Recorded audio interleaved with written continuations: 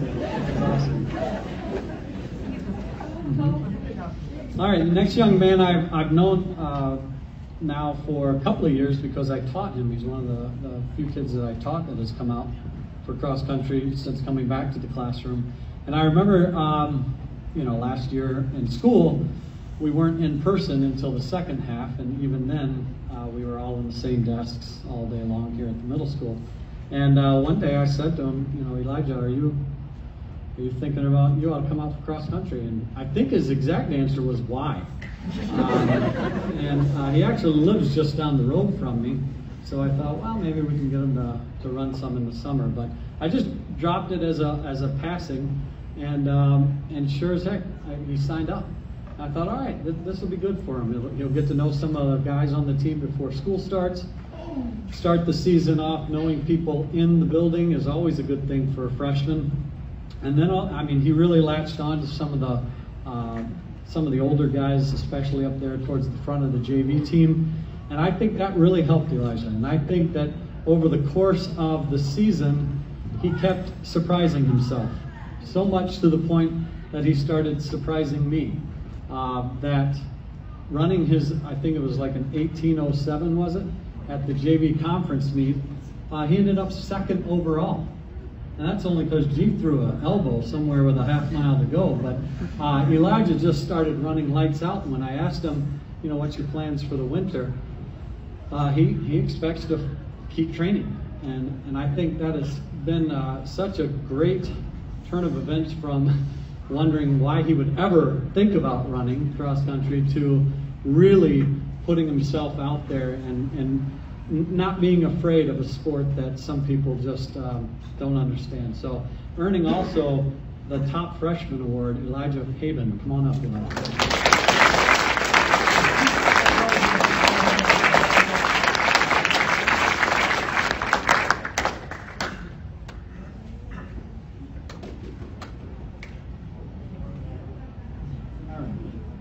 Young man who, when I saw Elijah a few times this summer, he went from 0 to 100 when it came to his mileage.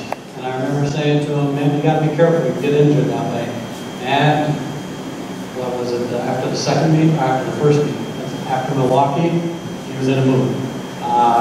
Stress fracture down in his lower leg, just above his ankle. And I'm actually really glad he got injured then. Because that gave us enough time to get him healed for what was to come next. Would I have predicted what came next? No.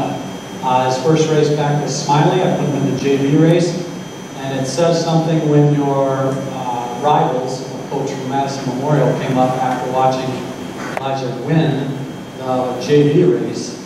He came up to me and said, that kid must have been injured, huh? And I said, yeah, he's only been on a bike the last 3 weeks, so I had no idea what he was going to do. But when another coach recognizes that this kid needs to be on varsity, and this time warranted it as well, then he came up to me going into the Portage meet and he said, I think I'm just going to run up there with Lucas. I'm like, wow, sure, why not? Go for it. And there he ran I think it was the fastest time of the season there, was a 16:28. So it was just a matter of, all right, let's see where the next limit is. And we kept pushing, He came out and won the conference meet. And the most impressive thing about him winning the conference meet wasn't that he did that, but that he beat a kid that had just beat him 7 days prior, or 8 days prior. And pretty soundly, the Stricker kid from Fort. So to come back mentally strong enough to win that meet on that course really spoke to his, I think, competitiveness. Now that competitiveness got the best out of him when we got to the sectional meet, unfortunately, because MG had a kid shoot off and run maybe a sub 60, 400, I don't know, but he shot off and shouldn't have been at the front of the race. And unfortunately, Elijah got a little pulled out by Jack from South Prairie went after that kid. And so when Elijah came up to me after the race and said, boy, I know exactly where I went wrong, that's all you can ask as a coach. Because that doesn't define his season. What defines his season is how he responds to that particular event, because his season had too many accolades to be disappointed about. earning his first varsity letter, earning top sophomore, and I'll talk about him a little bit more in a bit, Elijah Pabon.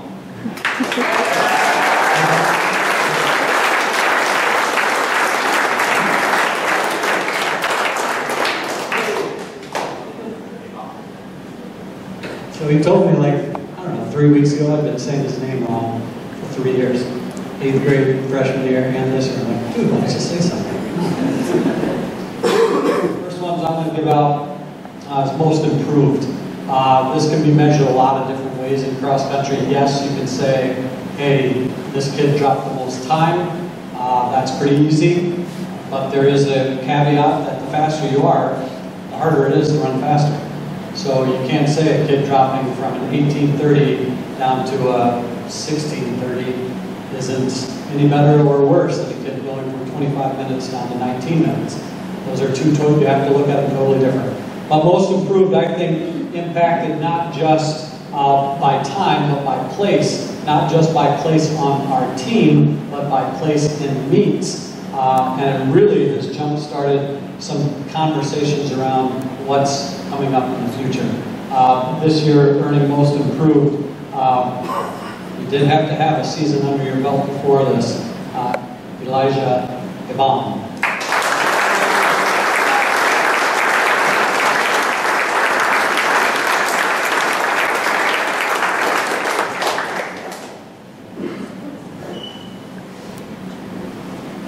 We might have one more award.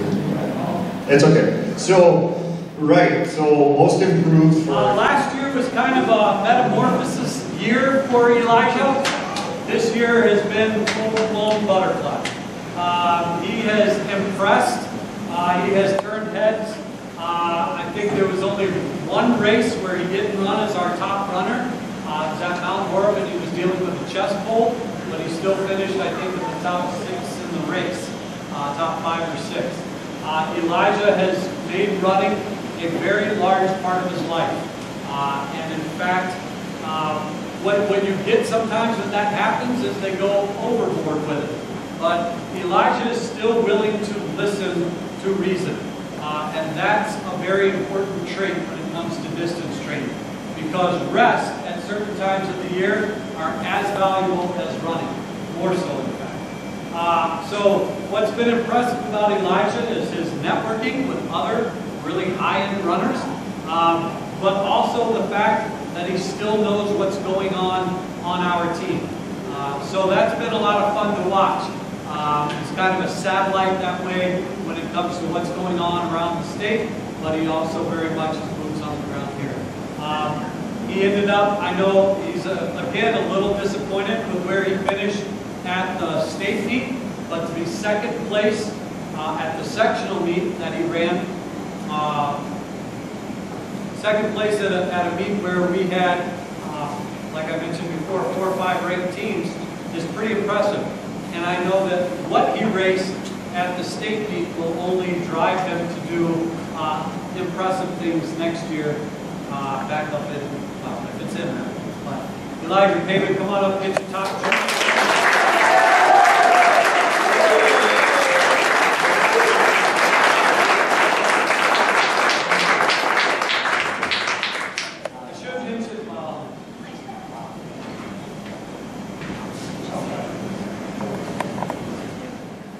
We give the MVP before we give the captains because it's always been our belief that the captain awards are the highest level of achievement that you can ask of a student athlete.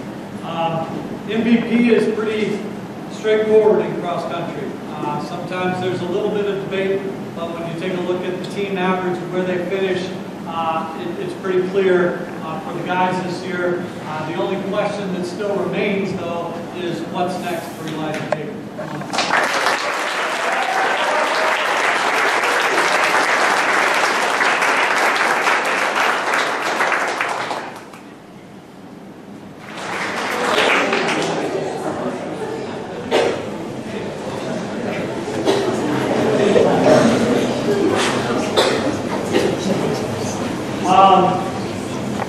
So I was emailed, I think it was Monday this week, was this our highest finisher at the state meet say it is not. It is tied for our highest finisher ever. But I think when Elijah looks back, I don't know if he would have gone into that race and told you, I'm going to be first. I don't think he would have. I think he would have been thrilled with fourth, fifth, maybe. But I told him earlier on in the year, as he started gaining form, coming off of the track season with his injury, it took a lot of patience on his part this year. And that's not his best trick, right? It's not most high school boys' best trick to be patient. But he needed to be patient with his fitness. I knew his work ethic was there. It always has been since probably halfway through your sophomore year. You haven't looked back, right? What was it? The Smiling, I believe, your sophomore year. You know, a lot of folks don't talk about this, but Elijah's best time your freshman year was 18:07, and it wasn't until sophomore year you had an injury, I think, so you had to run JV at the Smiling meet, if I'm remembering correctly. And he came out and just decided, I don't remember if you won it or you came darn close to it, right? But running at the front of the race does something to some people. It makes them believe that's where they should be no matter what race they're in. And I think from that moment on, Elijah believed he should be at the front of every single race. And he darn well was after that point. Now, it took him a little while this season to be at the front of the team, and I think that made him better. I think that made him hungrier, and I think that paid off dividends when we got to the state meet. Because when he came around and you guys were heading up that hill, and about 1,000 to go or so, I think the light clicked on again and said, I should be up there. And if you followed online at all, his arrow went turned green and dropped 4 places in the last 600 meters or so. And that's not a course where you're going to just turn into an all-out sprint. That's what Elijah did. Elijah has helped lead our team not only place-wise, performance-wise, but also to some degree personality-wise. We've had good runners before. We've had very good runners before. I'm not sure many of them would tell you, I am a runner first. And Elijah has been one of the first ones to come in and say, I am a runner first. And that's his personality now. I think if he was to describe himself, he is a runner. And I might say he's a darn good runner. Taking third over on the state, winning his second conference title, second sectional, no, first sectional title. And 3 times first team all conference. I think so. And first team all state. I don't know how you build a better resume. I'm impressed, but I look forward to seeing what's next. Come on up.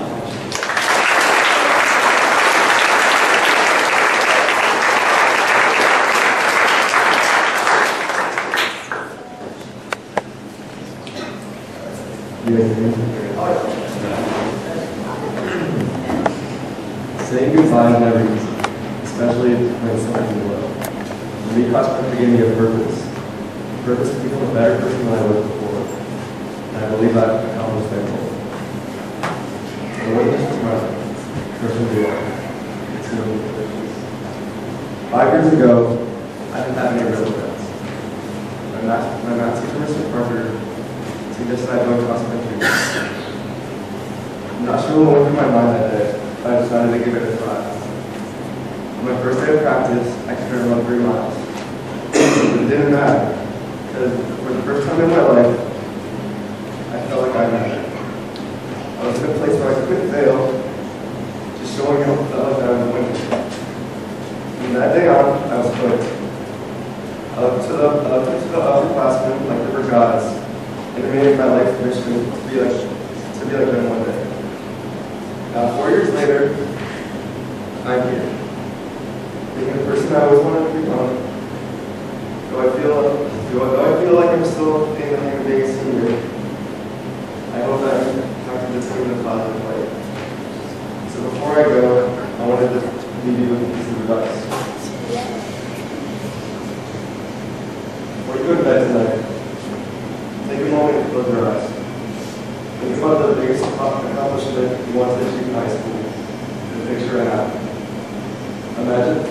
Imagine the emotions you'll feel on that day. Taking every detail, the sounds, the smell, everything. And open your eyes. Make it happen. Don't stop until it does. If you give everything, and I mean everything, it will happen. The journey won't be easy, but that's what makes it fun. So enjoy it, and make every second count. And like the great poet once said, reach for the stars, so that we fall when we land on a cloud. Thank you.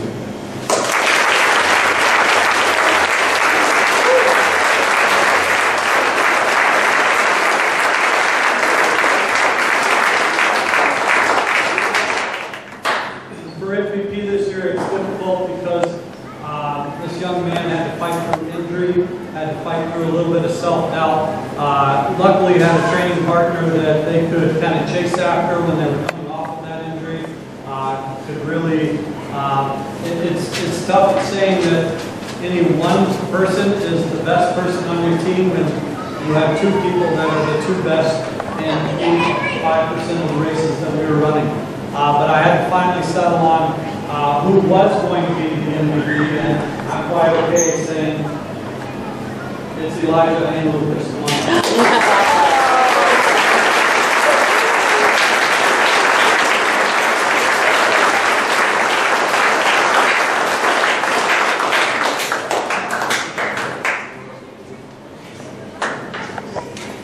Final awards for us tonight, the Captain's Award. The Captain's Award is the most prestigious, that's why we say it to the end, because to me, those are the leaders of your team. Vocal, physical, doing what they need to be doing, and as in the eyes of their peers. That's what's important, is that they are voted on and just kind of run through the sister of the coaches. So this year the team voted for Miles Coolbar, Elijah Pabon,